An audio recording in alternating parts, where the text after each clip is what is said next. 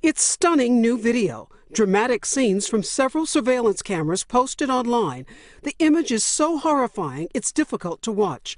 It all happened after the driver made a sharp right turn, accelerated, and then barreled down a crowded sidewalk in Times Square. 20 pedestrians hit, mowed down, and tossed into the air. The driver stopped only after he crashed into a metal post. 18-year-old Alyssa Ellsman from Michigan was killed.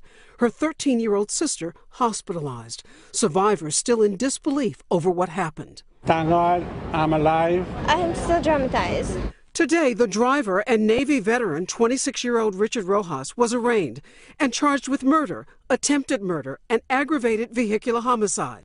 Authorities say he has a past criminal record. He was arrested just last week for pulling a knife on someone. Questions tonight about why he wasn't still behind bars. I know he pled guilty. I know he was released, but we'll have to look into it. It was in the Bronx, so we'll have to take a look at that.